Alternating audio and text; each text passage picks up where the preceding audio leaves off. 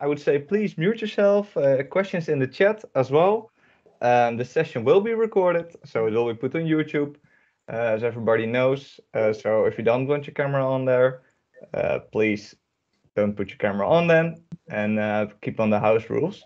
I will be your host today, and we will be talking about GraphQL and serverless, of course. That's why you're all here. So let's start the show, and the program will look like this. We have a welcome and introduction, just a short talk. What is Frontend Lightning Talks?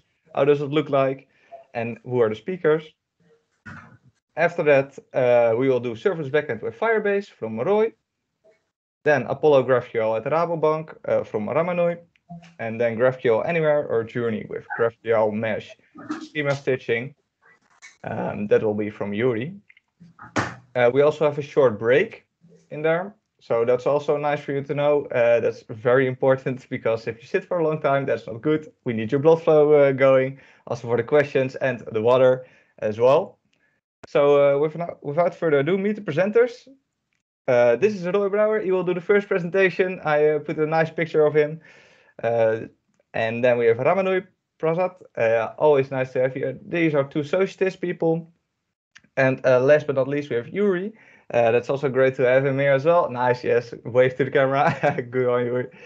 And we are very happy that they are willing to present in their own time and willing to share the knowledge with us. But we facilitated this with our own front-end core team from Soci. This is no recruitment talk. We are just here with a lot of people and like to organize things. We like to think about the people as well. So we do a lot of things for each other. We try to learn. We work for every big company you can probably name of, which is really cool. And we are all into just summer vibing things. So casual talk, we like that as well. But also test-driven development workshops. For instance, each Friday we organize that and come together as a team, so to say. And one of this is also Frontend Lightning Talks, which we really like. And that's why you have some big front-end plans. This is the calendar you see here as well. We already had some Lightning Talks, which are very nice to have as well. So JavaScript and front-end, CSS, UX accessibility, hybrid and native mobile development, and now GraphQL, Cloud and Serverless, of course. So that's really cool. But we try to have different subjects, different speakers from different companies as well, but we keep the same awesomeness. And for next year, we hope to do it again. So if you have any ideas, please contact us. We want to really keep it open and have a dialogue with each other. So let's see. If we're looking at it right now, I think it's time for, of course, no tea, no water, no snack, no break, because we're going to Roy, and then we'll go to the break. So Roy, you can take over the screen and continue. Welcome, Roy. All right, thank you. Yeah, I'm going to talk about Firebase, especially Firebase in combination with Angular. I'm going to show how to set up an Angular project and connect Firebase to it. First, a little bit about me. I'm a front-end developer working for Soci. At this moment, I'm in a project at KLM, working with Angular, which I really love. I also did a lot with all kind of backend software, so I rather call myself a software developer than just a front-end developer. This is me during the night in my spare time. And a lot of times it happens that I got an idea, I want to develop a nice application. Like, oh yeah, I want to develop this. I just learned a new technique in Angular or any kind of front-end technique. So like, yeah, I'm gonna build it. Of course, I choose Angular to do it, but mostly when you build an application like this, you need some kind of data. So you need a database. Doesn't matter because I also have experience with backend development. So yeah, let's start. Let's build a database. Then I figure out, oh, I also need an API. Okay, no problem. I can build that too. I need to store some files. Okay, I can do that too. After a while, I got a whole backend. I want to share it with other people. So I also need to put it somewhere online on a web server. So I have to install that. configure it, everything. Need the domain name, secure it, SSL, all kind of stuff. This is all very nice. Oh, and also like, oh, now it's on the web, so I should also secure the data somehow. Add authentication. I can do all of this. It's very nice, but my main goal was to build a small Angular application. I actually don't want to. I don't have time to do all this backend work. So the problem is there's not enough time to do all of this. And my solution for this is Firebase. Firebase is a backend as a service. You get a console which connects all the Google Cloud Platform services together. It's serverless, so it's in the cloud. So you don't have any maintenance of infrastructure. You pay per use, and it's very scalable. It's a set of services running on the Google Cloud Platform. If we go back to my architecture, we can replace all of this with Firebase services. For example, the database, we can replace it by Firestore, which is a NoSQL database. With that, there comes an API by default, where you can do simple actions, just create, read, update, delete. If you need more complex stuff, you can use Cloud Functions for that. It also contains Firebase storage, where you can store files, and comes with Firebase hosting, which takes care of all your hosting, security, everything that you need to put it to deploy it online. And it comes with Firebase authentication, so you can, which works very nice with the Firestore Cloud Functions and also the Firebase storage. I'm going to show more of that later on. Yeah, altogether this is Firebase. Yeah, the pros and cons. Easy integration. It's really easy to implement in your project. The downside is the vendor lock-in. It's built by Google, and of course they want to have you as a user of it. If you don't, you can prevent it somehow. So you can already from the beginning write it in a way that you can move to another supplier if you want. But it is more difficult than if you have your own backend, of course. It runs on a NoSQL database, which has a high performance, which is really nice. It doesn't matter if you have 10 documents in your collection or 10 million. The speed is really, really fast. The downside is also NoSQL. It's harder to do complex queries, especially if you're used to relational databases. It's hard for me, for example, I'm used to work with relational databases. And it took a long time to get used to the modeling in NoSQL. There are a lot of nice solutions for that as well, but you have to learn that. Scalability. It's really easy to scale up your application. And the free tier is very generous. It's especially for home projects. It's really you never will reach the maximum number of free usage. And even for small projects, it will be fine. For larger projects, it can become expensive. So you should look into that if you're going to run a big application on it. And there's a large community. So if you have any issues, there's a lot of information about it, on Stack Overflow, for example. Yeah, I'm going to give a live demo how to start a Firebase project and connect it to your Angular application. I'm going to set up an Angular application, set up a Firestore.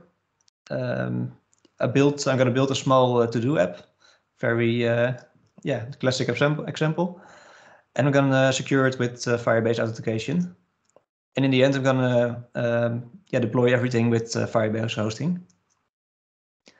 In the preparation, I already installed Angular CLI, which most of you probably already have. And I installed the Firebase CLI, which is the Firebase tools package. Yeah, so let's get started. Here you see the Firebase console. We're going to start a new project. I'm going to call it Lightning Talks. You can enable Google Analytics, but for now we don't need it. So we're going to create it. In the same time, I'm gonna create a new Angular project.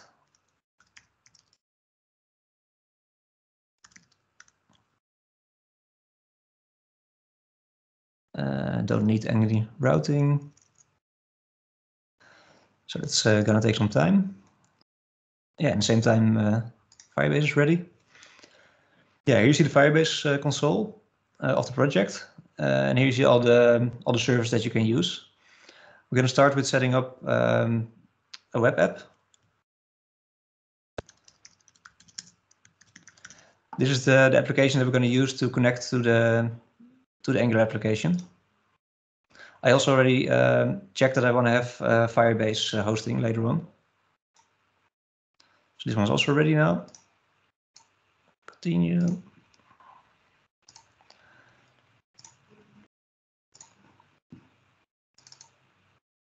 Oh. Okay, we're going to open a project in Visual Studio.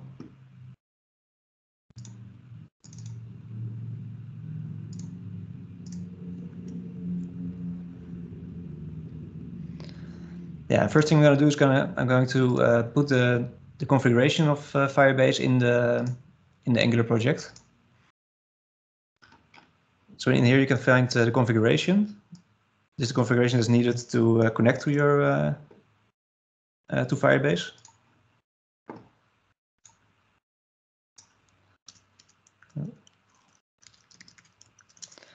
And later on, we're going to give this this configuration to the Firebase module.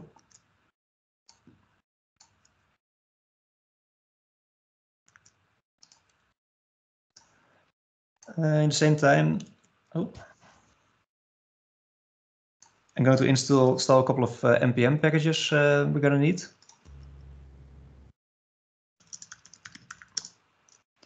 The first one is Angular Fire, which is created by Angular, and we also need the Firebase package. When this is installed, we're going to add the Firebase module to the app module.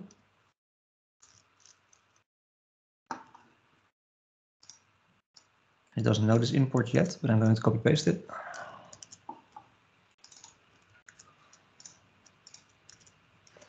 And I already know that later on we're going to use the forms module as well, so I'm already including that one.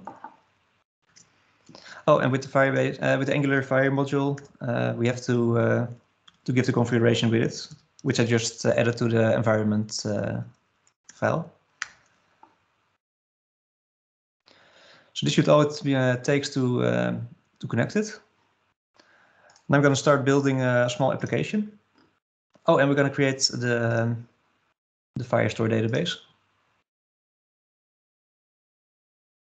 And all we have to do for that is just creating it. We started in test mode. This will create a rules file for you, which takes care of the authentication. For now, it's accessible for everybody, but later on, I'm going to secure this so it's not accessible anymore. I should select the European server. Now I'm going to create a couple of components.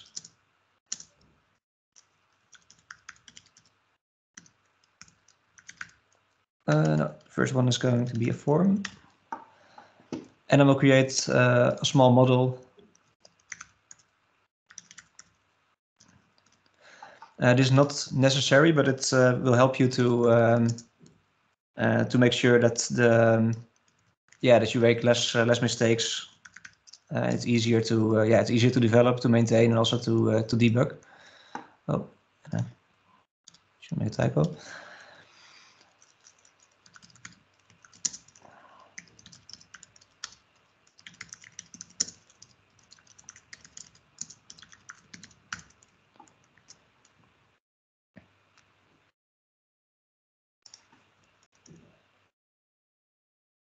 Oh, missed one. Yeah, so now we got the first component. In this component, I'm going to add a to-do item to the list. For that, I need some input, which is a title. And I'm gonna need a submit function, which is gonna send the send the data to the Firebase, to the Firestore database. Write that later in there.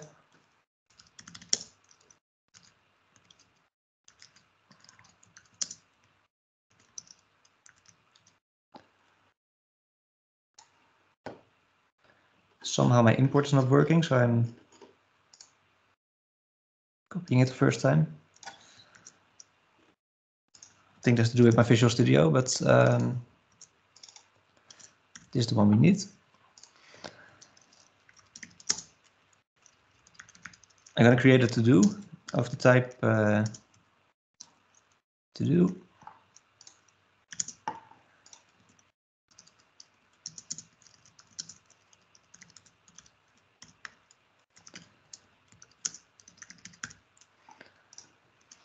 And the only thing we need to send this to Firestore is just selecting the collection, which is not there yet, but it will create it when it doesn't exist yet. And do that, and to make sure that the format is right and always in the same format, I will also add the interface so it knows how it should look. And of course, then I need a form also to send the data.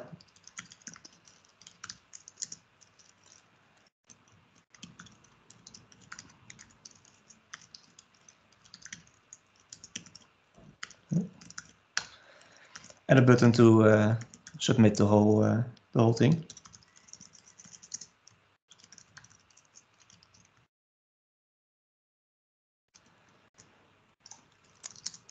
Now let's hope it all works.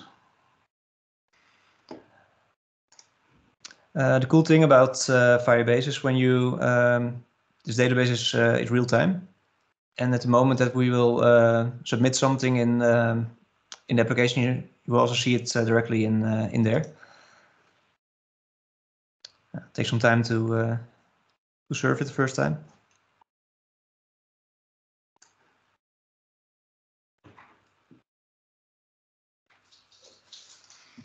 Yeah, in the meanwhile, we'll already set up the authentication.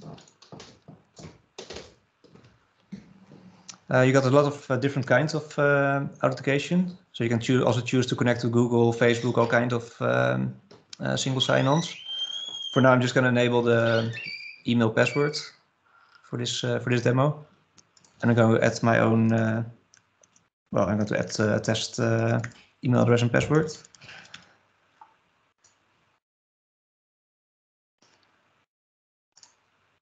Yeah, this one's ready. Oh yeah, and of course I have to add the component I just created to the app component. So now we see the form. If I add something here, it should go to into the database. You see the data is already there. Just to make it a little bit nicer, I will clear the title when it's submitted.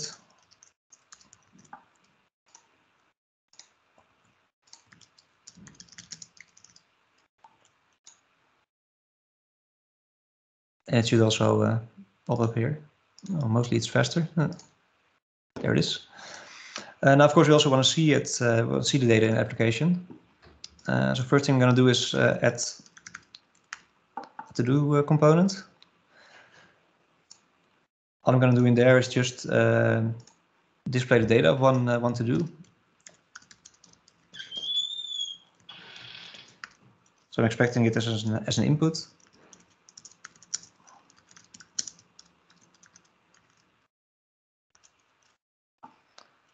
And I'm sure it's going to be here.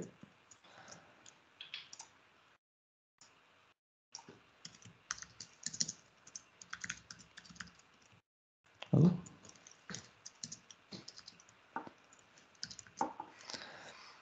Yeah, the receiving of the data, it's gonna that's going to take place in the app component. In this case, of course, normally you would not do it here, but just for the demo I'm going to use, I can do it here. Normally you would also write a service to do this, but yeah, we don't have time for that today.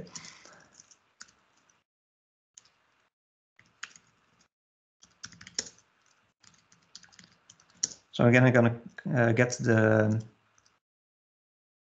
Firestore module.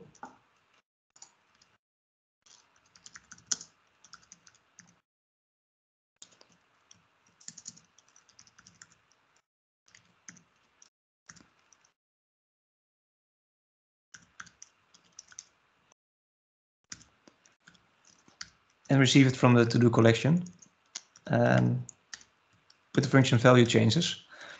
This value changes function takes care of you that you will get updates all the time when the data will be updated. So at the moment when there will be new items in the database, it will be automatically be called again, so it's observable. In the application then,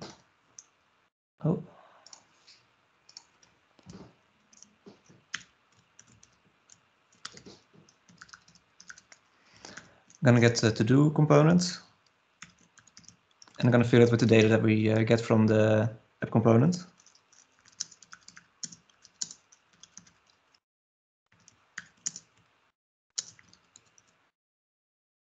That should be there. Oh, sorry, I'm in the wrong one. I should be here. And pass to the to-do item with it.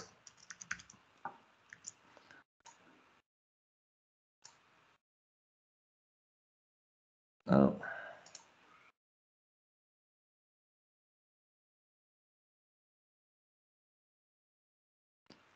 Okay, that's the downside of live coding. Oh, I didn't save it. Okay, so now we see the items, and we have another item here. It will automatically be here.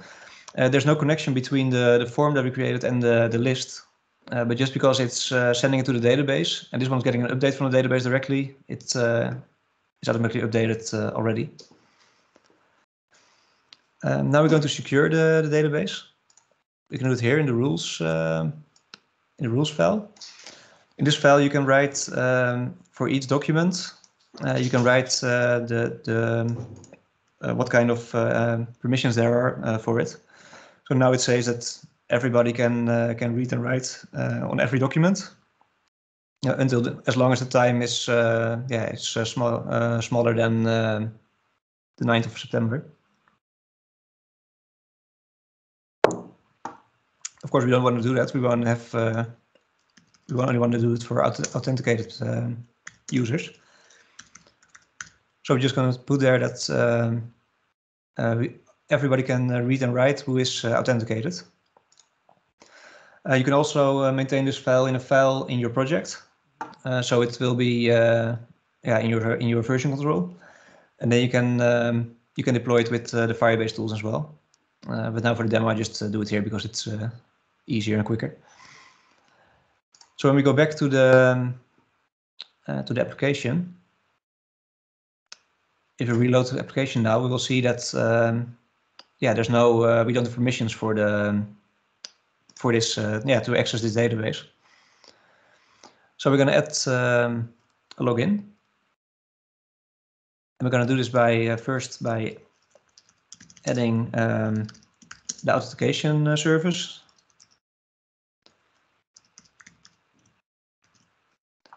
And of course, it's not importing it again. So I'm going to copy paste that.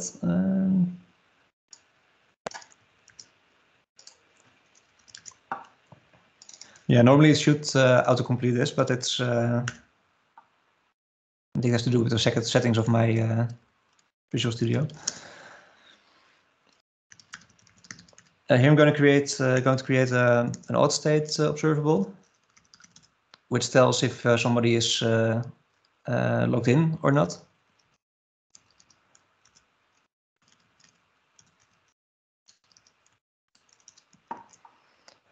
And in the template, I'm going to check that.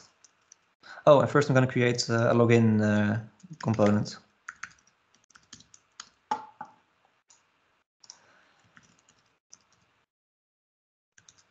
Oh.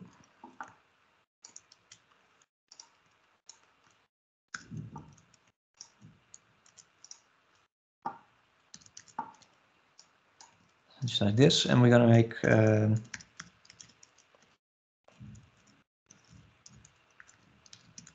an ng template to show the login if somebody is not logged in.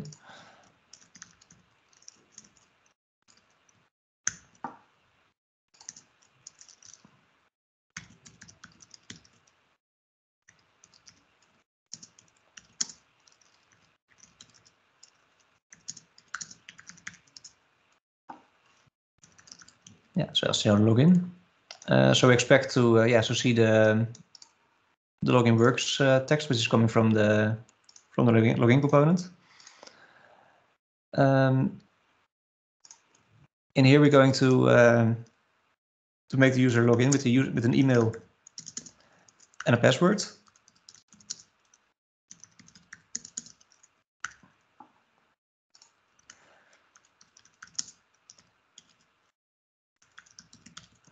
And a login function, which is going to log it in. Again, we need the authentication service.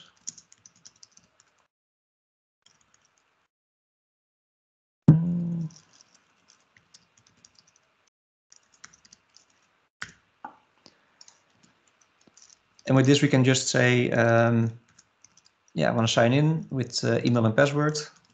I'm going to use this email and password. And to show what you get if it's incorrect, I will catch the error to show you. And of course, we're going to need a login form for that.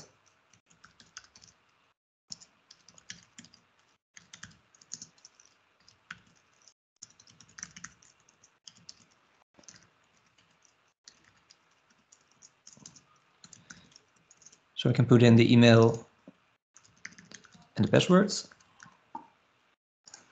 and a submit button to submit it to the form.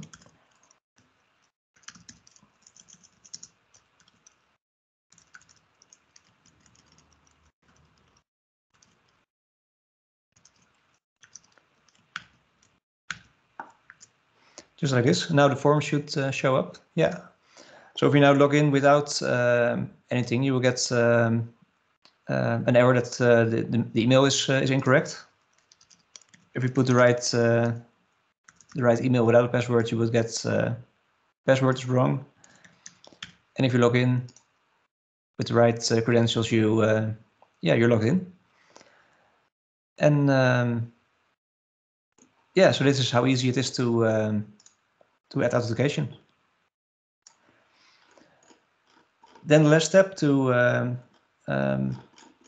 this, we want to deploy this to the web. So we're going to use the Firebase tools for that. All we need to do is go to say Firebase init. It will ask you which services you want to go to use. I only want to use hosting for now. And I'm going to use an existing project because it's already there. So the Lightning Talks project. In the same time, I'm going to build the project just with the ng build. And the Firebase tools wants to know where the build will be located. So that should be in the dist Lightning Talks. Yes, we want to do that. And no. So now it's set up. Now we just have to wait till the build is ready, which will take some time for the first time.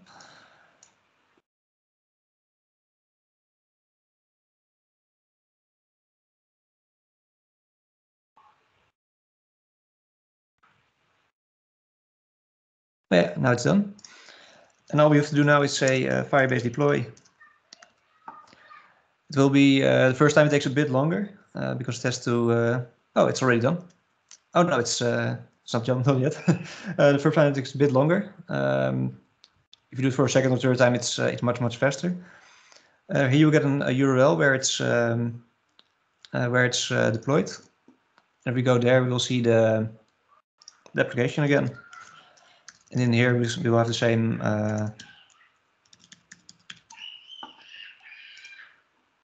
application. And here you can also see how fast it is when you add something. If we add something here now, you'll see it's directly showing up in the other application as well.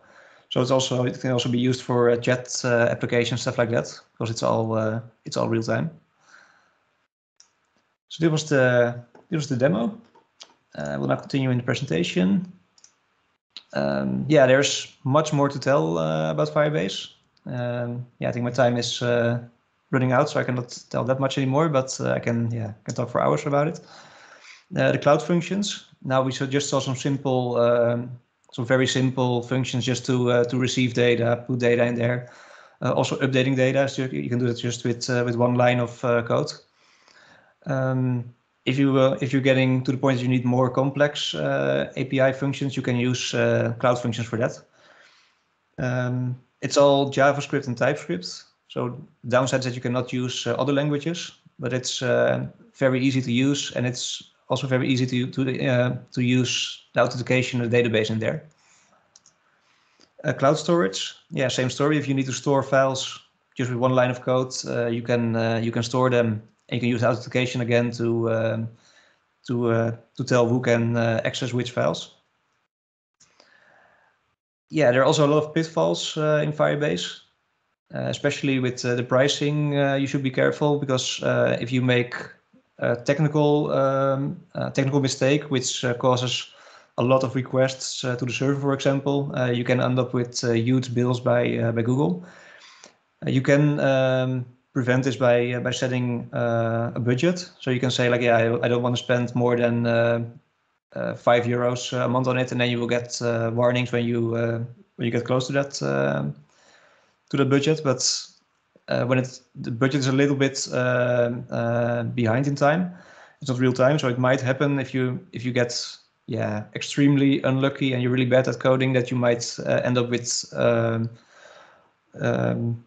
that the function is called so many times that it's going too fast for the budget even to warn you in time. So you can still end up with things, but there's a lot of information to find about it. More information, the documentation, of course. Firebase itself has really good documentation. Their official YouTube channel contains a lot of instruction videos about how to set up things, a lot about modeling of NoSQL databases, which is very useful, and Fireship.io, which also offers a lot of video material with useful tutorials about Firebase. That's it for now. Are there any questions? Thank you, Doy. Very well done. I think it's nice if we applaud him with our cool emoticons, because if we mute ourselves, then there will be a loud noise for everybody. So well done, Roy. There are a few questions, yeah. The public is going wild, so that's great. The first question is basically, could you please also share the source code? Yeah, sure. Do you think it's possible? Nice, great. I think we'll share that within the meetup. In the meetup page, that's cool.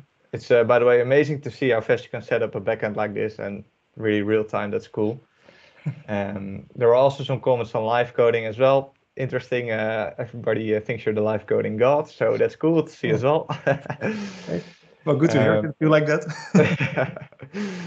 Another question from Emil. In the setup, will users see all to-dos or only their own? In this setup, they will see all to-dos. But of course, it's really easy to solve by adding a field with the user ID and use it in the selection for it. And also about the authentication. In the file that I showed, where you have this, where I now secured it just so so it's available for everybody that's logged in. You can also use the ID of the user, for example. So you can say like you can only receive documents from the database where the user ID is equal to the ID that's in the document. So the user ID in the document. So you can use, and you can even look up into the database in that rules file. So you can make very complex authentication rules in there. So that's so that would be a nice feature for this to-do list. Yeah. Nice, great to hear. There's another question. Do you think Firebase has a chance in enterprise companies, or is it more focused on the smaller use cases? Yeah, personally, I would only go for the smaller use cases. I think it should be also be used. Yeah, you should be able to use it in big enterprise applications, but I have no experience with it. And for sure, if I would use it for customers in a big enterprise, I would team up with people who have much more experience in Firebase.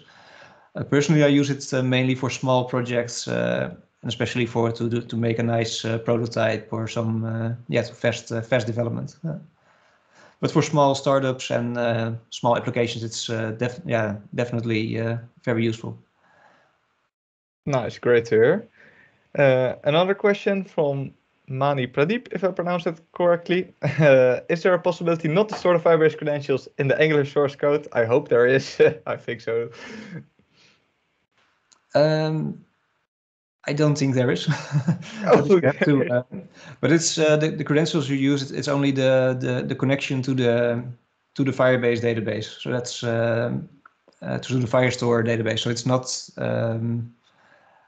if you're for everything where you need real credentials for, you should use Cloud Functions to secure it.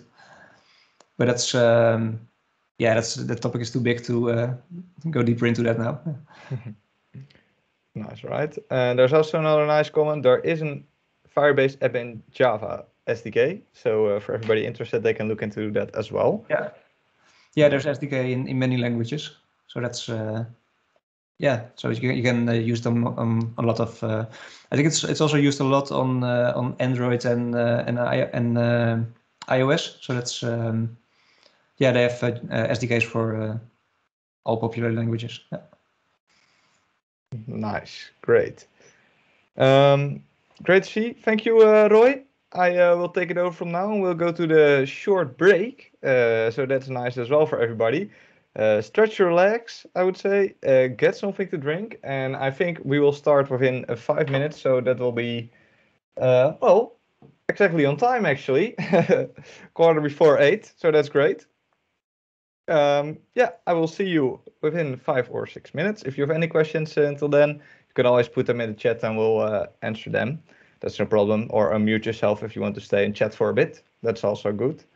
That will start within 5 minutes. Thank you, Roy, for the first presentation.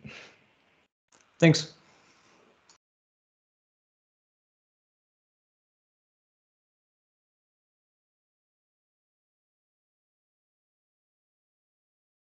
All right, there's some nice links to share. Coffee at 8 p.m. or working till 3 p.m. or a.m. That, I guess. Yeah, code and recording will be shared, of course. Recording, well, we can do that actually, the code source on YouTube. I think that's possible. But first look at the meetup page. There we will also mail you about the recording as well. That will be fine. And I see there's a nice link about environment configuration. Always good. Oh, I'm getting something to drink as well. So see you soon.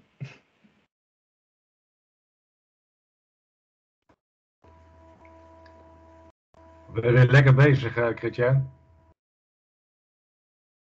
Thanks.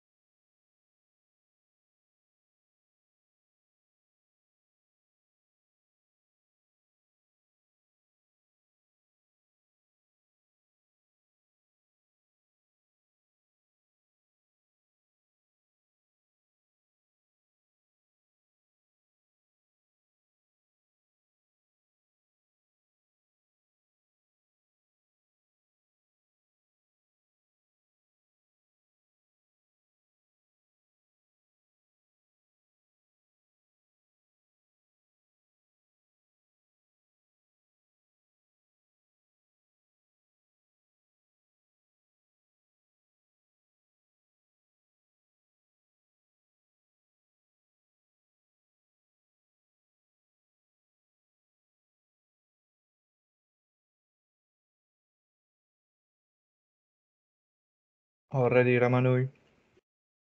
Yeah. Nice. Great. We are as well.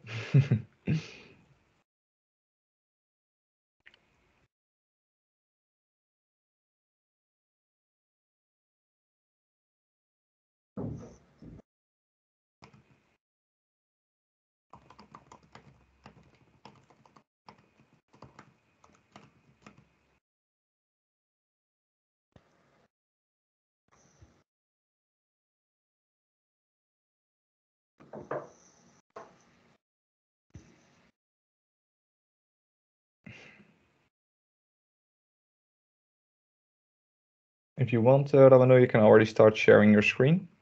That's no problem. Then you're all prepared. Because we know we'll start with you. Okay. And then we'll just wait a few seconds then. Because we'll start in 1 minute. I think I'm sharing my screen now, right? Yes. I can see your PowerPoint already, so that's great.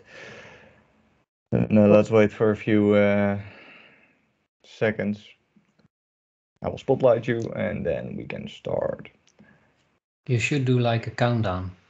Yeah, countdown meter. Well, I can do a countdown like this: 5, 4, 3, 2, 1, and we'll go. So it's 8:15, so I think that's a good countdown. Next time we'll improve on that, yeah, or maybe some lift music as well. Welcome everybody again. I hope you're here and having a drink. At least I'm having a good time as well. So we will continue with Ramanuj Apollo GraphQL at the Rabobank. I think you will present something really cool. So Ramanuj, the floor is yours, man. Yeah, thank you. Good evening, everyone. I hope you can see my screen.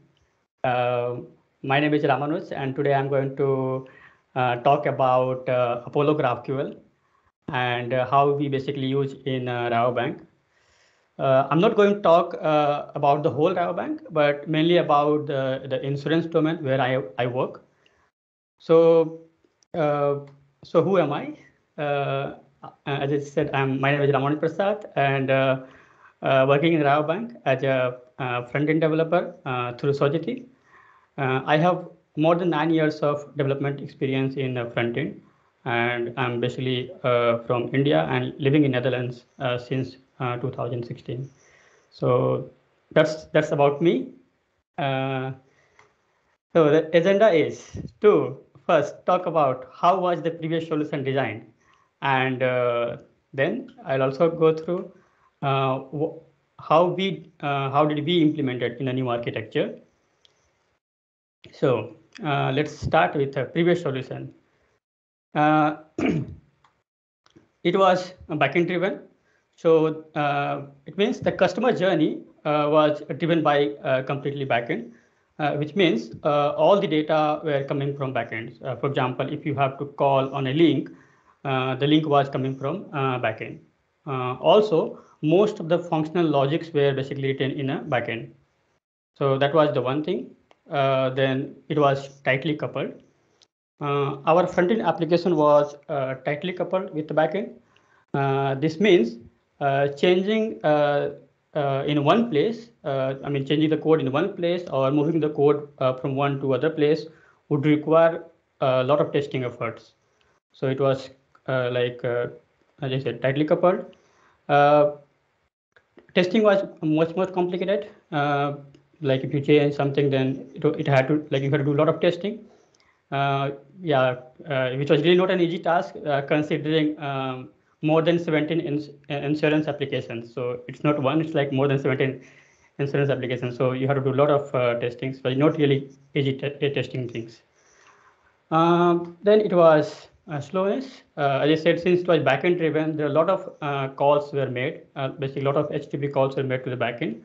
So this was basically requires lots of the application was quite slow because of that. And then old tech stack. The front-end application was mainly built on AngularJS, and it was kind of micro front-end projects. So every application had their own repository and their separate Jenkins pipeline. So maintaining these were quite difficult. So how we implement it. So this is how our new solutions look like now. Our backend team basically were creating microservices for every insurance actions. That is something like flow-wise. Earlier we had insurance specific endpoints. So backend team thought, let's create the feature specific endpoints. And we also had, since we had a single source of truth in our backend, we also wanted to only get the data which we need from the backend, not everything. So we created middleware with a GraphQL. And another thing was that the bank-wide strategy was to also bring everything on Angular 7 at that time with a new architecture. So we decided to also recreate the front end. So the middleware part and the front end parts, almost everything recreated. So now we have one single endpoint, that is we say Google GraphQL endpoint, which we call from our front end.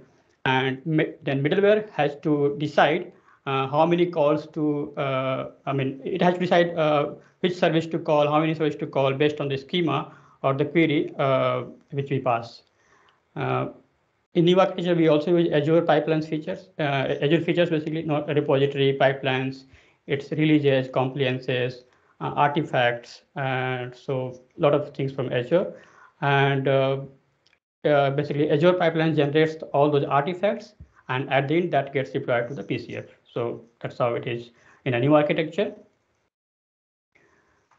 We chose Apollo GraphQL. Why? So based on the research at that time, we figured out that Apollo GraphQL, Apollo server and Apollo client are the best tool in the market. And the main benefit was that we had to deal with one single language throughout, that is TypeScript. So that's the only reason. Of course, there could be some more reason, but that was the main reason for us to go with Apollo GraphQL. Okay, so before we proceed further, first let's try to understand, because we are talking about the GraphQL, let's try to understand GraphQL in nutshell. So as we know, GraphQL is a query language for the API, so that allow you to ask different types of data basically in one go. That is very briefly what it is for and why it is awesome. I have taken an example here from from GraphQL website. So as you see, it tried to query title and opening crawl, and also trying to query rating field, but the rating field doesn't exist on type film, so it throws an error while typing itself. So that's quite sometimes handy when somehow if you are mistyped or asking for data which is not a part of your schema. But the title field and the opening crawl field was available. So the request is all the way sent to the backend, and then backend knows what data it is querying for, and backend will respond you with the title and opening crawl value. And it does not respond with any other data. So you asked for two data and you only get the response for those two fields. So and you also see like it generates a nice document. So if you want to check the types of a field, you can just click through, and then it's quite handy. In a classical way, when you ask for data from a server, you get all the data which server has, even though you do not need for your front-end applications. So that is what about the GraphQL in nutshell. Let's move ahead about the GraphQL middleware. So what we did, we created a middleware, and what middleware is basically a server, and that runs on the node and our backend application, that is microservices. So it lies between the front end and the backend, the middleware part. We call a single endpoint every time from our front end and query the data what we need. We do not need to basically think where the data is coming from, the front end. So whether it is coming from this service or it is coming from another service, we just ask or send the query to the middleware, the data which we need, and then we get the answers. And basically, middleware has to aggregate the data from different microservices that are available. So that's about this. And then what we use in the middleware is GraphQL module.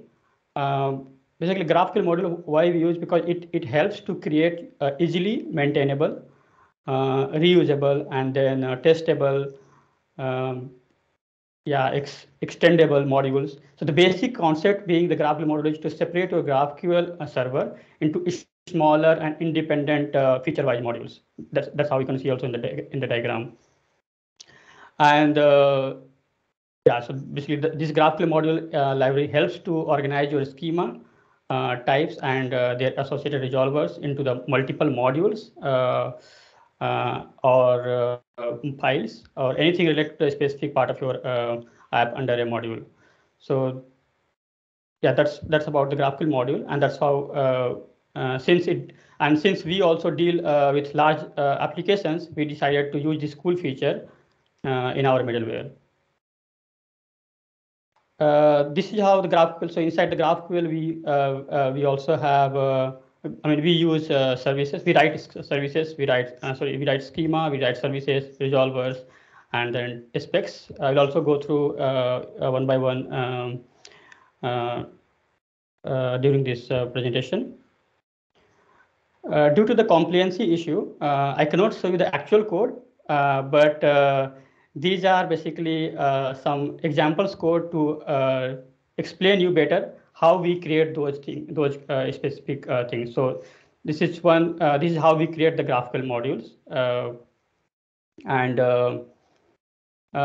this is about the types, the schema part. So this is how we create the schema. As you see, I've created the schema product types using, of course, the GraphQL module, and then in this schema we pass is a product, we pass the ID, and then you have the output. You are expecting title, thumbnail, category, rating. So you need to define your types and schema. If you notice here, we have used the exclamation mark. That is just to make sure it is a kind of guaranteed that it is always there. Otherwise, it can be nullable. So, for example, if any GraphQL, if you query a field and data is not available, in that case you might get null. So when you make this symbol exclamation mark, then it is a kind of guaranteed that you're going to get this data. So that's how that's about this. And then we use this is just normal service where we basically configure our microservices endpoints. Then we have resolvers. So let's first try to understand what this resolver is. So basically, a resolver is a function that resolves a value for a type or a field inside a schema. In this example, I want, for example, a query. I want to query number 6 because I always need a fixed digit number 6. We can write this kind of logic inside a resolver. But just to explain this resolver part, but also while returning the data from the microservice, if you want to do some kind of manipulation in between, so between the microservice and front end, if you want to do some kind of manipulations, that logic you can write inside a resolver. We also write specs. So in our middleware, we have created the specs, something like this. So what it does, we basically we do a snapshot testing. So when we run this query and mutations against our stub service, and then it creates a snapshot from the backend. And we have also created an integration test case using that. So when the build runs, integration test case also runs, and it verifies that the query results are basically matching with your generated snapshot. So it's another layer kind of testings in our for middleware queries. So that's about the GraphQL middleware part. So I just showed you the middleware part, middleware side, and this is the front end side. In the front end, we have Apollo CodeGen along with the TypeScript Apollo Angular. We use Apollo client caching, and we use Apollo client state management. And I'm going to explain you a little bit to understand how we use that. So let's start with Apollo CodeGen. So what Apollo CodeGen does, it generates TypeScript types for any query and mutations written in your Apollo client project. Of course, you have to make sure that you have given the valid GraphQL schema. If you see in this example, I have on the left side, I have get product. So this is how we write the GraphQL file names. And when you query these products, like so we have a query in the left side. When you query this, so this is the query, and when you run the code gen, then these are the types it generates for your. So that is what the code gen does. So that is, and then we, along with the code gen, we also use TypeScript Apollo Angular plugin. So in the configuration file, we have also configured this TypeScript Apollo Angular plugin, and this plugin basically generates Angular services with the TypeScript typing, and it basically generates a strongly typed Angular service for every defined query or mutations or subscriptions. And yeah, so we use this Apollo Angular plugin because our front end is using Angular. So, and we need those types. So yeah, so what we do, we make our middleware service running so that it takes the query from our front end and run against the middleware to generate these types and also those services. So you have here the types, which is basically tied to your middleware. So that's why we run the middleware with that. And this gives you basically an extra layer of kind of security, you say, or you say trust, that because your types are tied with your front end and back end. So it gives you an extra layer of kind of trust that it is going to work. If you see these Angular services, these are very small, very simple Angular services. It does not do a whole lot. It has basically, it extends the Apollo query, and yeah, and it has basically the document, but these documents are basically same as the query. But the main thing is that it creates injectable, you see, it makes injectable, which means that you can use this service like a normal service, normal Angular service in your component. So, so how we use them? So the left side, you see, this is how we maintain our folder structure.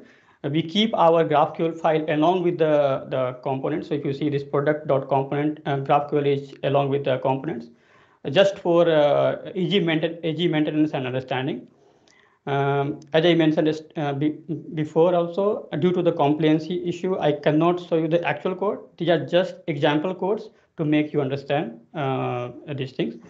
On the right side, what you see is we import the generated service from the this code, so CodeGen output files. So this get product query or get product GQL, these two we import from the generated files, and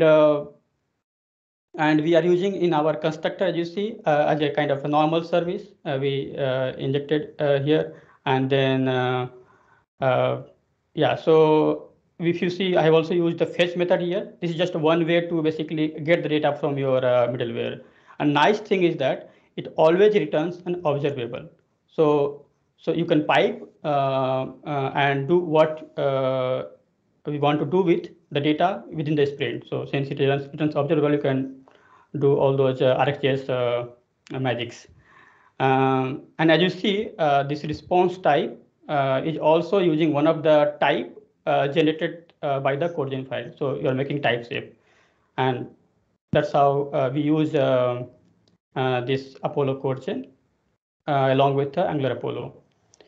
Then we have a caching. We use Apollo client caching. What actually Apollo client caching does is it stores the result of your GraphQL queries in your local normalized in-memory cache. This means that everything you are going to query or with a GraphQL and coming from the middleware will be added to your cache. And I have just an example to show you how basically the cache looks like. I've used here a plugin that is it's Apollo client dev tool extension in the Chrome you can use just to show you like how the cache looks like. And what it does, like basically Apollo, so it stores the data with a reference. So it stores the data with a reference or to the ID automatically.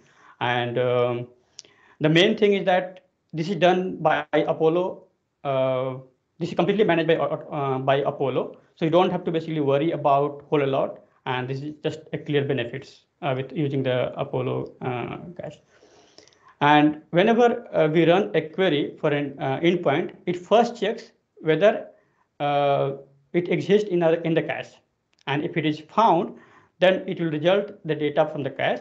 But if it is not found, then it will try to query the data from the remote through the middleware.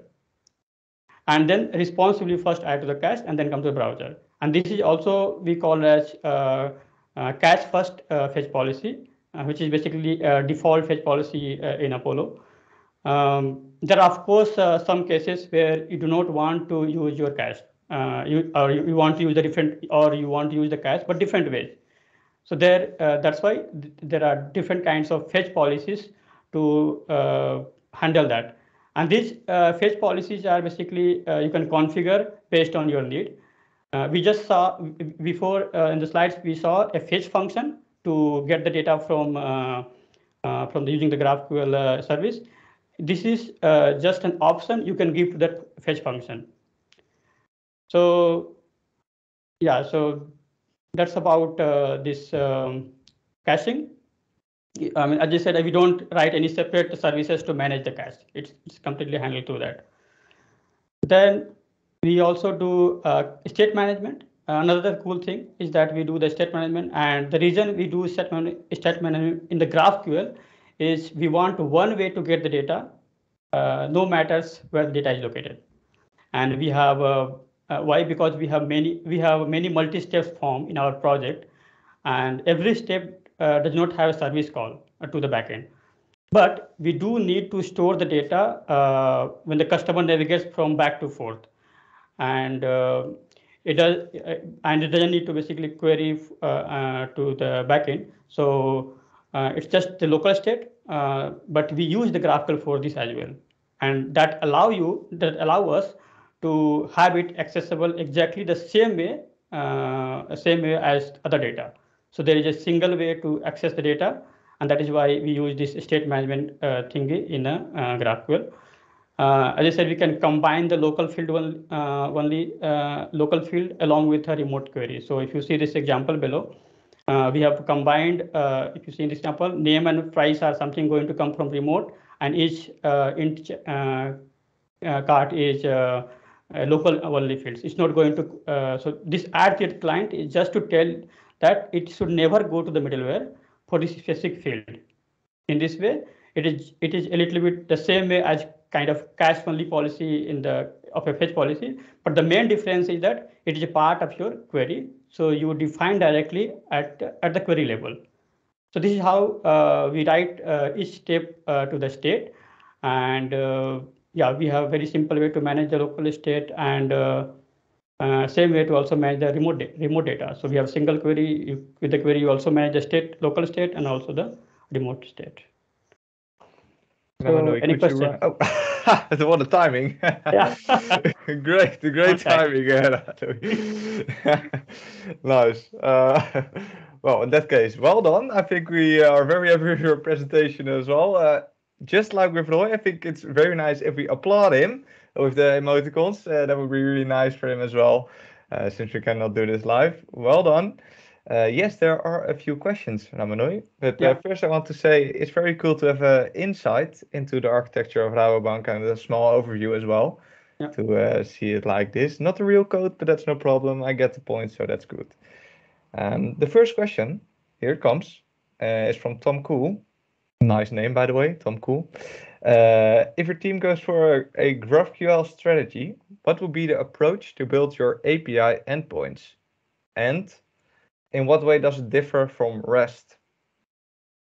Yeah, so if you would have seen the example, so let me first answer the second part first. So it differs from REST because when you, for example, when you ask for or when you query or when you send or you ask for data, you get everything what a server is. For example of an employee service, and employee service has employee name, employee ID, employee address, and all the things.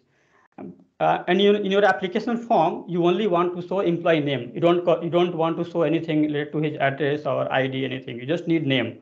But when you call the REST, the service will respond you all the data. It's not going to filter. It's giving you every data, and in the front end, you have to basically do all the logic to only show the names. But you always get all the data. But with the GraphQL, this is something what you ask, you only get that. So if you ask for name, now middleware has to decide and has to query what data you have asked from the front end, and you get that. So that's clear benefit. You basically deal with the less amount of data, so your performance will be better. First part was about. Can you repeat the first part? Of the Sure, question? I can repeat the first part. That's no problem. I will scroll back to the question. There are a few more questions for you as well, so that's no problem. Let's see. If your team goes for a GraphQL strategy, what would be the approach to build your API endpoints? Yeah, so as I said in the beginning, like when our team started building these microservices, we also had, so before that, like all our endpoints were like insurance specific. So, like example, for auto insurance, there was a separate endpoints. For like home insurance, there are separate endpoints. So they thought, why can't we make it feature specific? Like for example, inventory. So in case of inventory and home, they are always going to call address service, for example. So why can't I make one address service which can be used by both the insurance? So it's better to organize your backend based on the flow wise when you are going to build a GraphQL or let's say going to set them the microservices. Thank you. Thank you. Another question is, do you have any reason to choose Apollo instead of going open source GraphQL tools? Maybe I think Yuri will answer that as well within a few seconds.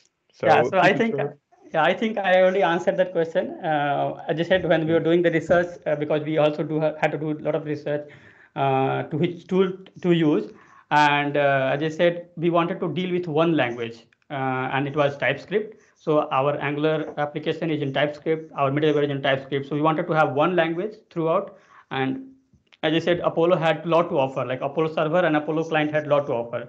And that's the reason, because of one language and a lot of advantages, we went for the Apollo GraphQL and Apollo client. Nice, great to hear. And the last question, I'm sorry we're running a bit out of time, but this is the last question for you, Ramanuj. Does GraphQL have a language agnostic spec for generating client code like OpenAPI for REST? I think I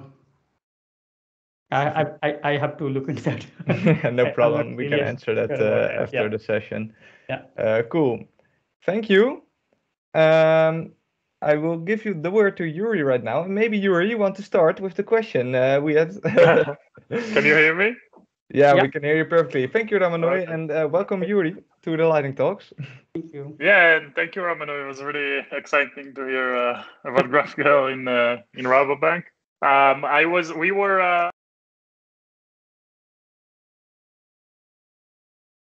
ago and trying to convince them to use GraphQL, and they were busy on other stuff, so they didn't think it was make sense. And it's nice to see that now you're using it, so it's very exciting. Yeah, nice to hear. Very nice. Thanks.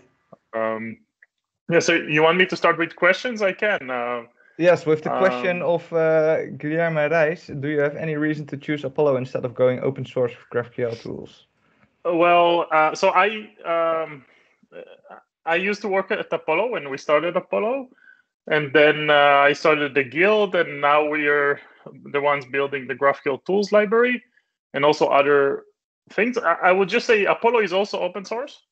So it's not like Apollo is not open source, but they do tend to have like their own. So at least when we started, we were kind of the leaders in Apollo, like to do the open source and be the first. And Apollo is definitely the most popular. So if you want to like, I would say go with the safest bet with like where all the community is, Apollo client and Apollo server is probably, very safe choices. I would say personally that I think in the last few years, they're not investing so much in open source as they were. And now both on the client and on the server, they're starting to be a better, more modern alternatives that are more well-maintained. But all of these options are great. Like you can't like really fail with Apollo and you can't really fail with the others. So, I mean, I think a couple of years ago, the community was lacking tools and many libraries, and now it's the opposite. Like there's tons of stuff and it's all well maintained. So it's much easier to, if you started like GraphQL 2 years ago or 3 years ago, today should be much easier ride than then.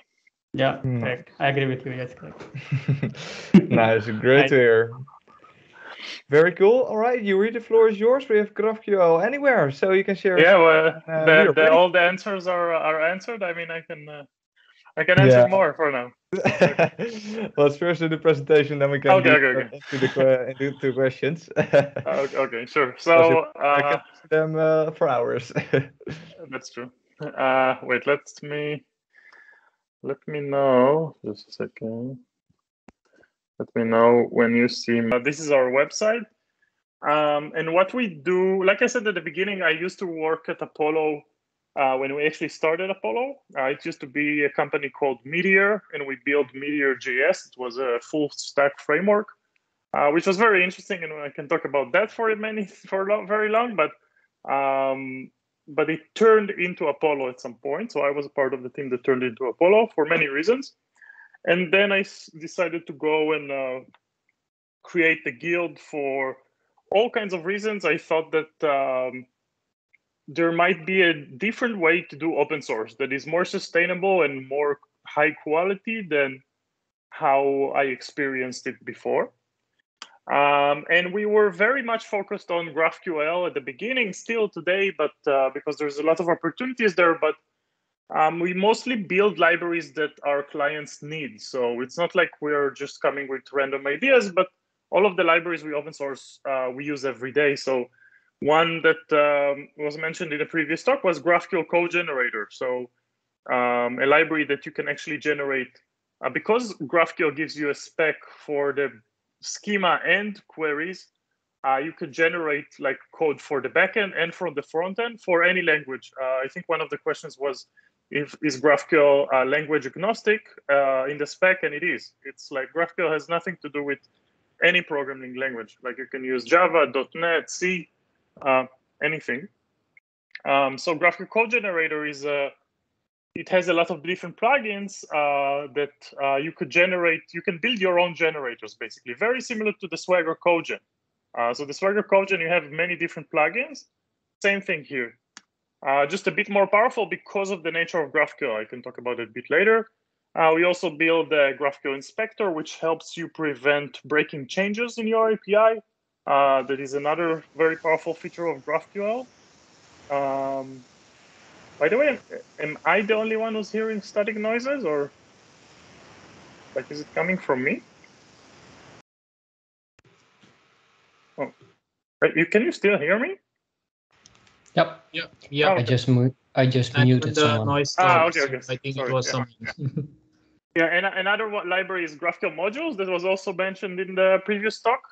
Basically, that you could like take parts of your GraphQL schema or data graph, however you want to call it, and then separate it between different teams and create like very explicit dependencies to know which one is relying on what.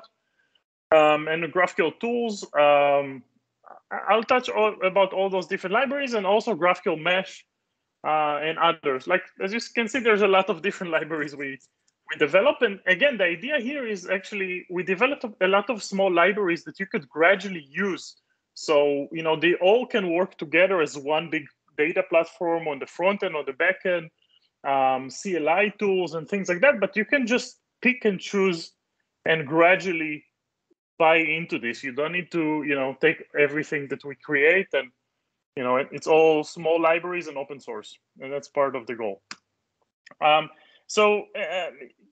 It was already mentioned a bit about GraphQL, but I'll just give a very short sentence about what it is still. I think the best place to do it is, instead of doing slides, is just to go to graphql.org, because it's a pretty good website, to be honest. And the idea, what we see here is it's a query language. What do you say here? A query language for API. What does it mean? We can describe here in a schema our data. And the data could be any data. It could be a remote call, because everything like this, like name or tagline, will become a function. So that function can do anything. It can call a database, it can call REST endpoint, and it can even just calculate something on the browser. So that could be any data, but you just describe it in a schema, a pretty simple self-explanatory schema. And then you can query it. That's the main difference compared to other, let's say, API technologies. Most of the API protocols, I think GraphQL is not a completely different thing from them. It's kind of taking some of ideas from all the different protocols, but it's also a query language. So the client or the consumer can say, this is what I want. Instead of just calling an endpoint or a function on an RPC, whatever you want, here I actually say what I want. And I'm going to get a predictable result. So I'm going to get exactly what I expected to get. And I know the type of the thing that I was querying to.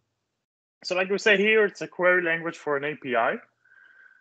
So here's a small example. You actually can write a query and get just the name, and you'll get just the name, and the shape is the same, right? And I get the height, and I'll get the height, and I'll get the right types from it.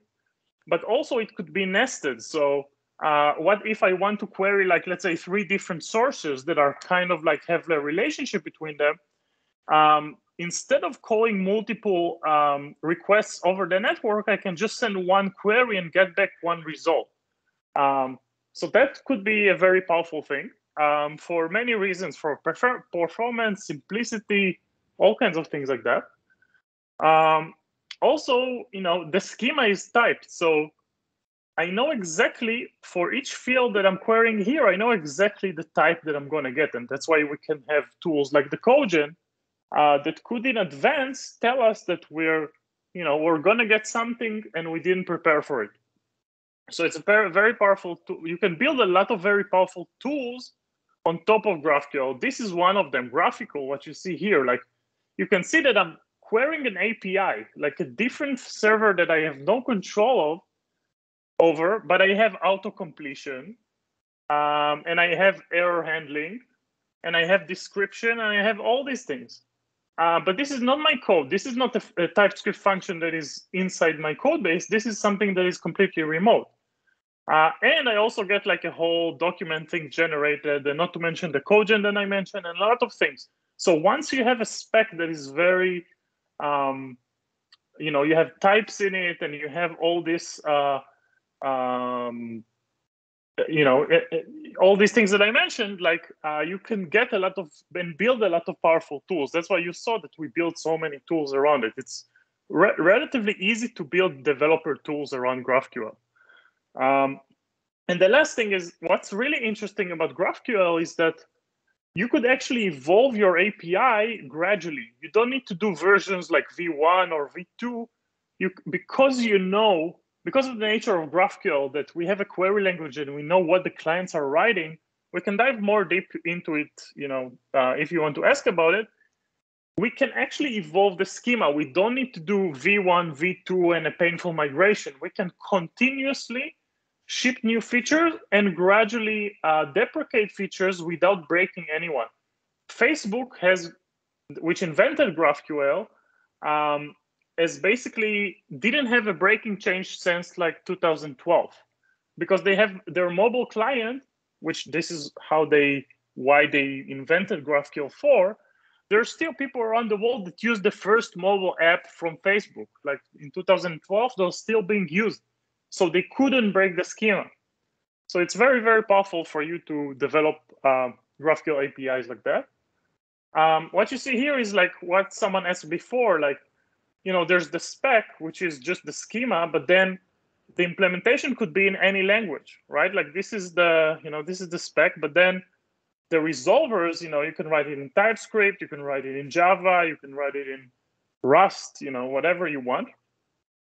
And of course, there's like basically so many companies today that use GraphQL.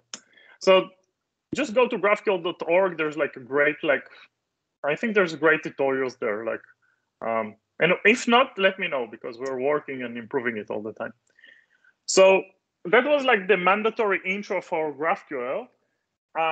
And I mentioned it before, you instead of multiple calls, and instead of a lot of round trips to render a page, you can actually send one query and get one result.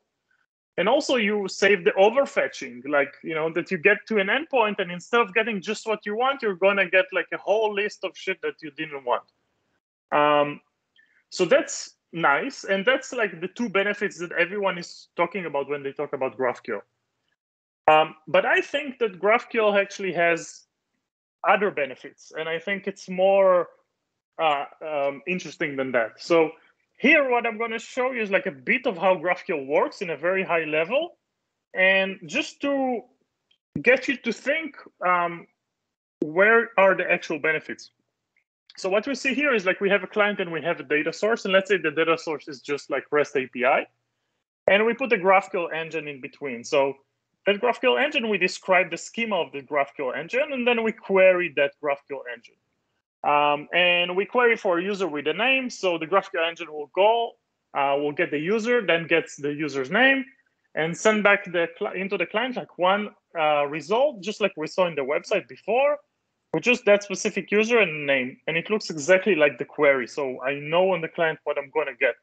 But it's more interesting because if I'm going to get the user with ID 2, I want to get the name and the messages. And for each message, I want the content of it. I'll call, again, one single request. I'm going to fetch the user, then the name and the messages in parallel.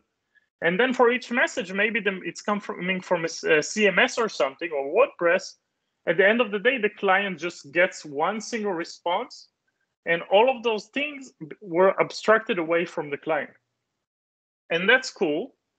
I want to dive deeper, actually, into the internals of GraphQL to ask you, where do you think it fits? So kind of like what the first talks demonstrated a bit, you write the schema, but then you also write those resolver functions. Resolver functions are basically like very small functions for each field, like let's say the name, the age, and all they do is just, they know that they're going to get a certain object from the parent, like let's say the user object.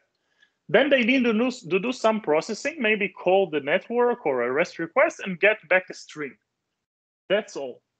Now, everything, so basically what they need to answer is, how do I get the user? How do I get the name from the user?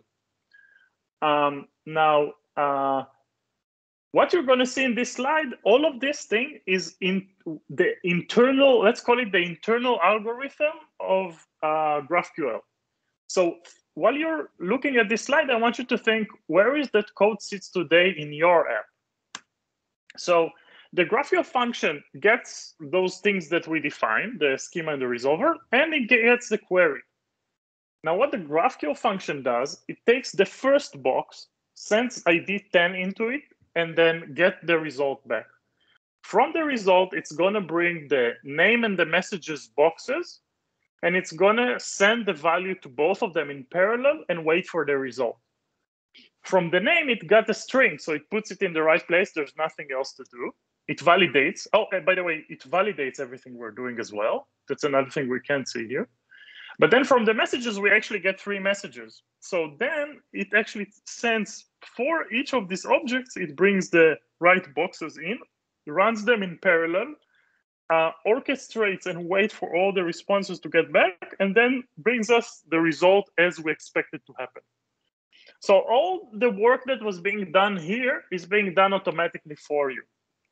That's what GraphQL actually does. So, so when I look at the benefits of GraphQL, I think, yeah, it solves the network for performance and it's meaningful for some applications.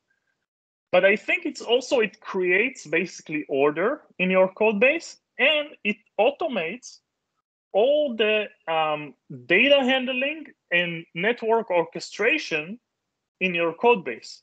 You don't need to write code for it anymore. You just need to abstract it in the right way, and GraphQL will do the work for you. So, I asked you before, where do you think that code fits? And I think what we see a lot now is that the people that start with GraphQL are actually front-end developers. Because what's happening in a lot of applications today is that this work that I just showed you is happening on the front end. So the app is actually querying the server, the REST APIs, and then it waits for all the different responses to come. And then when all the responses arrived, now we're going to iterate over all these values and to just extract the data that we need and to construct it in the right shape so we can send it to our UI components or to our native UI components, whatever application we're using. So all this work we can now automate. So what we thought when we come to a large company or a company with a lot of existing code, what we think is instead of now caring about the network performance, which it's important, but nobody really cares at the beginning, why won't we just automate all of this? The work that we do manually on the client, let's just put GraphQL, the GraphQL server or the GraphQL engine, or I call it the GraphQL function, let's just put it on the client. So let's take all that work that we used to do before manually and do it automatically and start there. And I think there you will see all the different benefits that you can have without now needing to convince all the different architects why GraphQL is the best thing ever. No, it's just another library you install, an NPM library you install in your frontend, and it's done. And you can delete a bunch of code that you write today manually. And later, after you did that and you proved it works, now you can just take the same logic, the same box, automation box, orchestration box, and you can move it to the server. And I think then, I'm not going to dive too much deep into that, but then it's also a lot of common questions that come. If you think like that and start like that, a lot of common questions around GraphQL on how you do auth and how you do security, suddenly the answers becomes more simple because you've done it before on the client. So, so it gives you a certain context of what it actually does and what it's not supposed to do.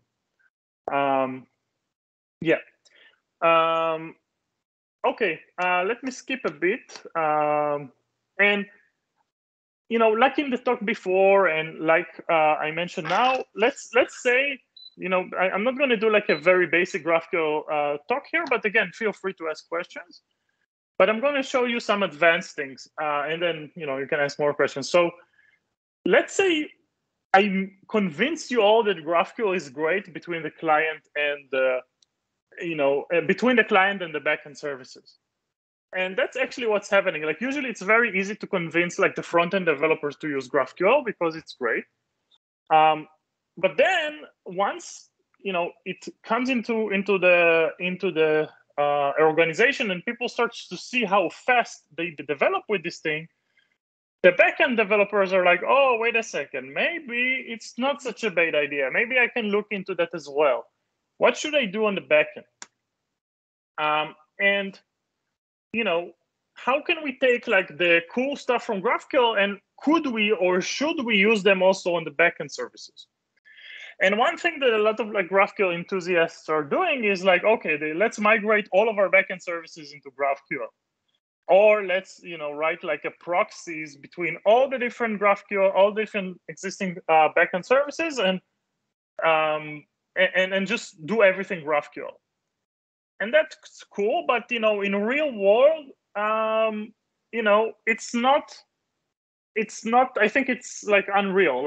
There's people have enough work as is, and you never have time to like do so many transformations, especially if you haven't even proved it's actually good for you yet.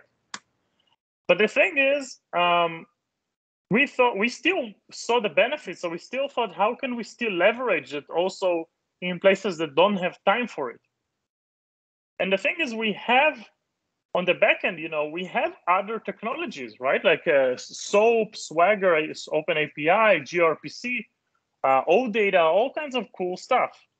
Also, we have the documentation that is still there, like those services are running, and also maybe live data and logs. Like we can look at what's actually happening there and we can have information.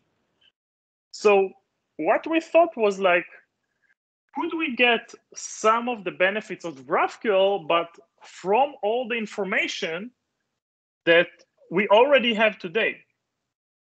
And it took me back to another idea that we used to do before. I'm not going to dive too much deep into it, even though we built it for a company in Holland as well. We used to have like in a company in Holland, we used to have a gateway and it served like one type of client, but then another type of client, they didn't want to do GraphQL. They wanted to do REST still. They didn't. So I thought, well, if GraphQL is actually a superset of REST, maybe I can just generate from an existing GraphQL endpoint, I can actually generate REST endpoints super quickly. And that's what we did, and that's SOFA. That's another library we created. But this time we thought the opposite. Maybe we have all those existing sources that are on the backend, they're behind. The GraphQL service is actually querying them. What could we do with that? So what we thought was maybe we can take these sources and their schemas, their existing information, whatever we have from it, and then generate from that actually GraphQL schemas. And that's one part of a library that we created that's called GraphQL Mesh. GraphQL Mesh is basically, we query anything, run anywhere. So let's talk about the query anything. So we can take, with GraphQL Mesh, we can take any existing service with whatever protocol it has. We have handlers for OpenAPI, Swagger, gRPC, SOAP, or even SQL, and OData that we work with Microsoft on it. And we can take that and we can actually generate GraphQL out of it. So we can leverage the existing services we have, but then from the consumer perspective, suddenly we get this cool developer experience as if it was GraphQL.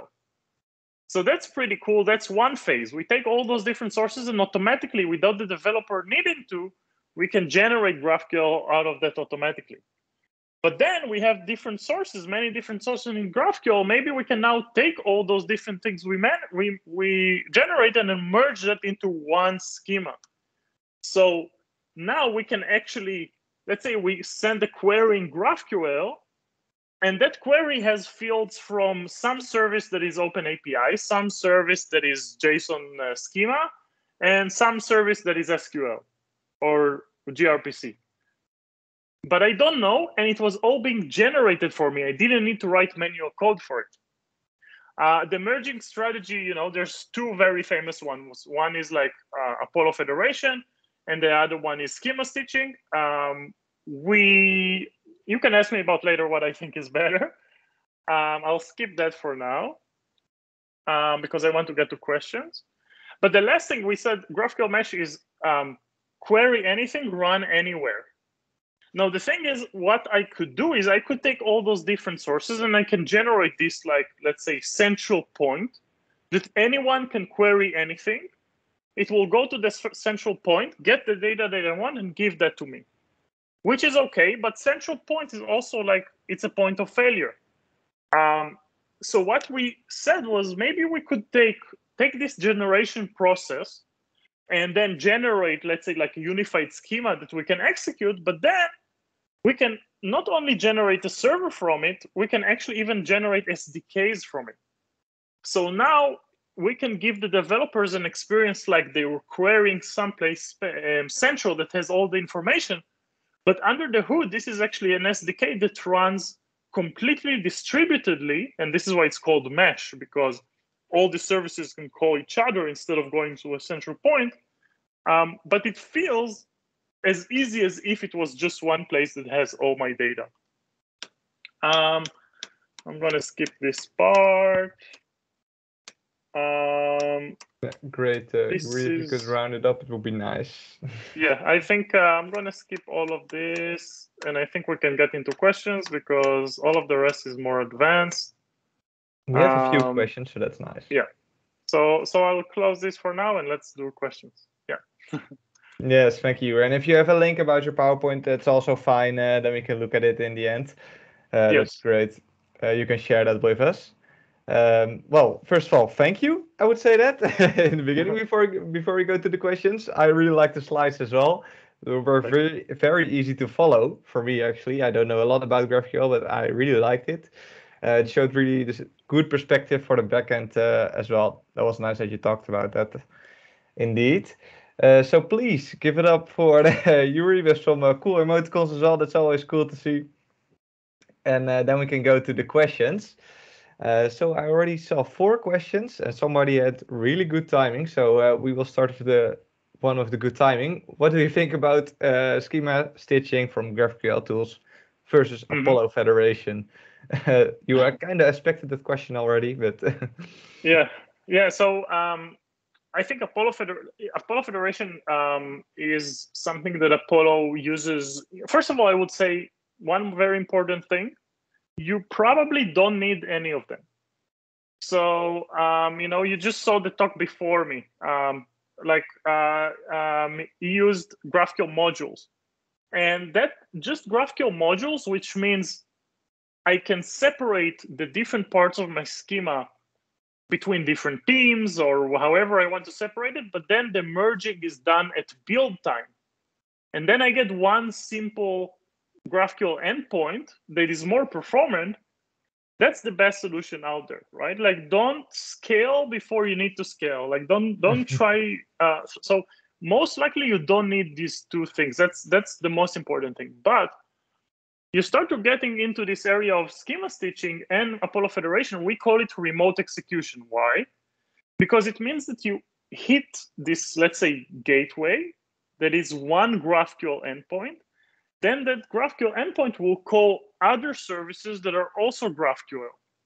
So first of all, what you've done there is now you have 2 points of GraphQL. So that's inherently slower, right? So it gives you the benefits of all these will run individually, and you can write them all in different languages. Like, you can have parts of the gateway being Python, part of the gateway being Java, part of them being Node. So that's the benefits of it. But don't forget, this is only the gateway. This is not your services. Like, you can have your gateway as a monolith gateway that will call your microservices. So don't jump into this area anyway, I think, too early. But if you do, Apollo Federation has its own, it's very opinionated, and it has its own spec. And you have to use Apollo for it. Like, this is kind of like, and that's kind of like also their goal. They want to make money, and they want you to buy into that ecosystem. Schema stitching started as, and Apollo said they are deprecating schema stitching because they wanted to take Apollo Federation because it's better for their business. We took over schema stitching and brought it back to life. And ever since then, what you can get now is basically you can think of schema stitching as a superset of abilities compared to Apollo Federation. Because first of all, schema stitching is just GraphQL. It does the same thing that Apollo Federation does without introducing something that is not GraphQL. So you can take any GraphQL service, and that GraphQL service will run the schema stitching, no matter what service it is. So that's important. So you're not locking in yourself into a certain ecosystem, and you're still just doing GraphQL. And the other thing is that now, recently, if you look at our blog, we released GraphQL Tools version 8 and schema stitching version 8. Now you can actually, schema stitching can manage Apollo Federation services. So you can basically take your, let's say you're even already now are using Apollo Federation, which you're buying into that ecosystem, you can't leave. Now you can just replace the top part, Apollo Gateway, and put schema stitching into it. And now it will just work. And now you can start changing gradually your services into just whatever technology you want. So I personally think that schema stitching is better, but again, I'm biased, so just know that. But yeah, Nice that's my comment. opinion. Nice comment, Yuri. Thank you for answering that question. There are 3 more questions, and then we'll round it up. So the other question is, so if GraphQL is strong on predictability, does it also empower smart, fast caching? Very, very good question. Yes. So caching is a complicated area because you can do it in many different levels. For example, in the previous talk, you mentioned caching on the client side, which is very, very powerful. Like what you can do basically, because you have the schema being exposed, you can basically build like a mini database on your client. And that's what Apollo Client does, or Oracle, or Relay, like all the GraphQL clients. And that means that if, like a database, if let's say two components are sharing the same data, they would hit this browser database first and might just reuse the same data, which is nice.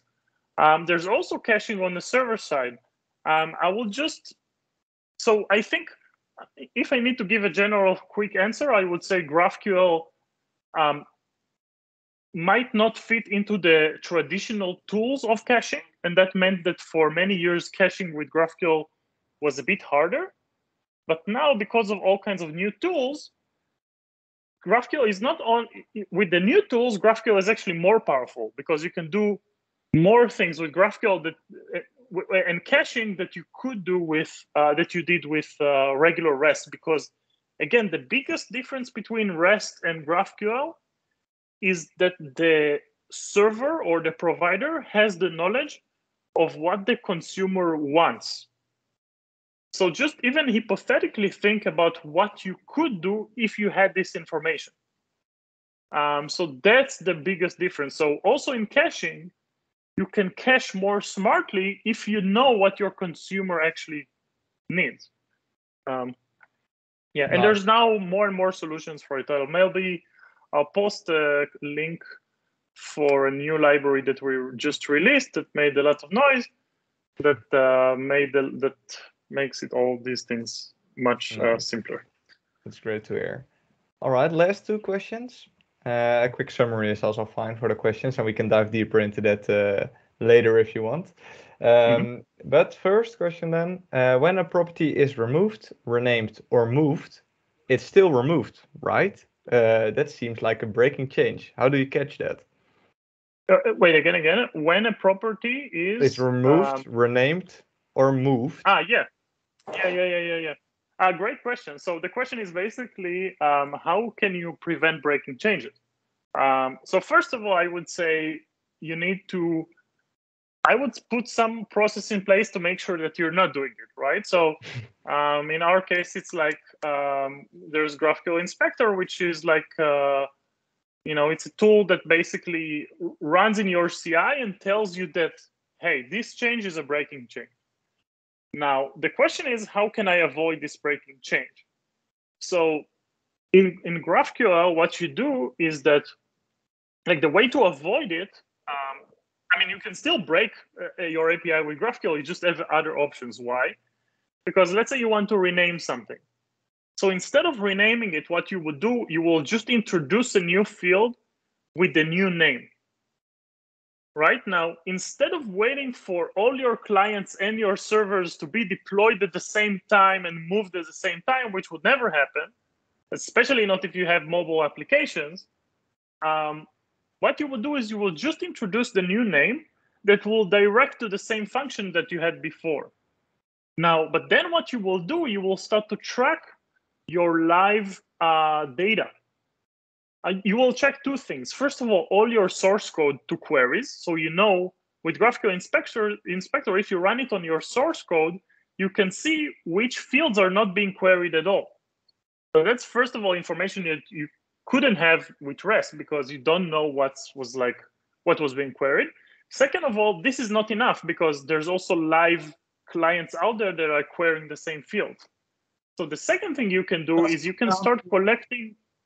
Sorry? So it does come down to managing your properties still, right? There is no magical thing that happens to prevent it. That's the reason for the question. Yeah. You just, of course, yeah. There's no. Of course, a GraphQL. In software, there's no magic. There's no magic in software. There's. That's a good quote.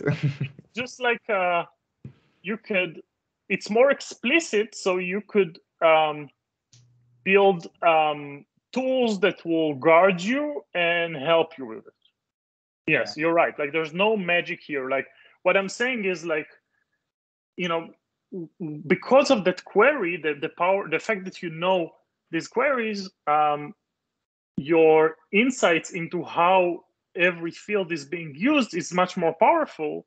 So it makes the deprecation process much easier until a point where it completely changes how you think about APIs, like how you deprecate things, and you just you never break. You have another tool called GraphQL Hive that is like, sorry that I'm like putting links and stuff. It's just because it's like for the sharing links is fine. Sharing knowledge is the way this to. Is why we're here, of course. But this is like basically taking the live data that you have, looking at the live data, and then seeing, oh, so nobody queried that field live in the last 30 days. Now I can remove it. Now it's safe. Nice. But with REST, you couldn't do it because maybe people are still querying that REST endpoint, but you don't know if they're using all the fields or not. So you have to basically look at everything or nothing in REST. All right, interesting. Let's go to the last question, and then we'll round it up. Thank you for your answers so far, Jure. They're really extensive and great, to be honest. So that's good. Last question, would you recommend one backend API endpoint when using GraphQL? For instance, REST, or does it not matter if using multiple backend services? So again, like if I would, I will post the question in the chat again, so you can read it for yourself. Maybe that's a bit better. Would you recommend one backend API endpoint when using GraphQL? Like if you would do it. It's from Tom Cool, so maybe if Tom Cool wants to put his microphone on, then he can explain as well. Yeah, I'm here. Nice. So for REST, for security reasons, you would probably choose one endpoint to talk to other endpoints, right? So that's to secure the front end, actually, and also the talking to the back end. So my experience with GraphQL is not that much. So is that the same kind of strategy you would choose, or? It's a good question. I think. Well, I guess. There's few. Let's separate authentication and authorization. So first thing is you want to authenticate, the request. So you want to know who this person is. So that you do before everything, I think, and that has nothing to do with GraphQL. However you did authentication before, you can still do it. Now, how you do authorization, I think how I see the best practice is that if you have multiple services, each service should be responsible for its own authorization. Why do I say that? Because I think two reasons. One, I think authorization is always connected to the business logic, right? Like, the reason I separated something into a microservice is because this is like a domain knowledge, and that domain knowledge also knows who can access what in my domain. But that's the second thing, right? Exactly, and then also like that means that if my gateway is for some reason insecure, or somehow someone managed to penetrate my gateway, my services are still secure, right? I'm not putting all my security in one place, and then and also that one place. If I would put the authorization there, now that place is again like a central place that needs to know all the domain knowledge, to know which across all the different services, to know who can access what. So I would always say, Well, not always, because again, like I said, there's no magic in software and there's no right answer. But let's say like in a I would say that in most cases, if I'm in a services world, I would try to push authorization on the services level. And that means that GraphQL is actually acts like a dumb router. So let's say I have a query. I know who this, before GraphQL, I did an authentication. So into that query, I added a header that specifies who's this person is. And now I'm sending that header to 3 services, because the query needs, like, let's say, fields from 3 different services. Now, let's say 2 services are fine. The 3rd service says you can't access this information. What GraphQL does compared to REST is, instead of sending you, and people are getting angry at it for some reason, instead of sending one response that says, with HTTP code, like 200, 400, 500, whatever, it will send you partial results. It will tell you, here is the data of the things you are authorized for, and here is now, and the reason why you didn't get access to these fields. And then as the front-end developer or the product developer, you can decide, do I want, because I think it's a product choice, if I have partial data, do I want to keep on going or I want to fail everything? But it's not, I think it's not for the services decision, it's for the product decision. Yeah. I don't know if I went into the right direction there, but no, I could follow you fine. So I like the answer. Yeah, it's for me. It's the conceptual thing. It's I'm way into REST. I'm way into front end. So this is a new concept for me. But I like the way how you explain it. So I think it's not. I think there's nothing. Again, there's nothing new here. Like everything you could theoretically, and not theoretically, by the way. Also, you can look at OData, for example, which means you can build all these things using REST. But because this is a spec and a standard, you could automate more of it. And it also, I think, organizes these thoughts better. And I think some people, even though I'm like a very GraphQL enthusiast, I think just like, let's say in these areas, I don't think GraphQL should redefine what was working before, right? Like a lot of people are putting on the schema, they put the authorization information on the schema. But that again means that, let's say if someone, that you have a central place that handles that, and I'm not sure it's the right way, even though it's like cool. That's the danger. Yeah. All right. Thank you for your question, and thank you, Tom, as well for speaking up. That's great. Good questions. Yeah, really good questions. Yes, nice. I will create an ending to our very good lightning talks. Then we'll answer the last question, of course, but let's do that behind the scenes, so to say. Thank you all for this great session. I really like the interactiveness. That's also why we were a bit delayed. Sorry for that. But I think if we're all having a great time, then it's no problem, of course. Please help us with filling in the feedback form. That would be really lovely. So you can put your ideas in that. If you want to present as well, you can always contact the meetup organizers. That's also cool. And you can optionally win a prize. You already see the questions here on the side. So we don't ask you for a name. We don't ask you for an email, unless you want to win a prize, of course. We need contact details for that. So please look into that, and then we can improve for all of us. Last small announcement again, the 14th of September, JavaScript and frameworks, basically a lightning talk from Society and Frontmania. We will do it a bit different then, but with the same concept. And I hope to see you guys at the next lightning talks. Then we can stop the recording and chat about the last question. And thank you all for being here. So yeah, thank you. Have a great day or evening.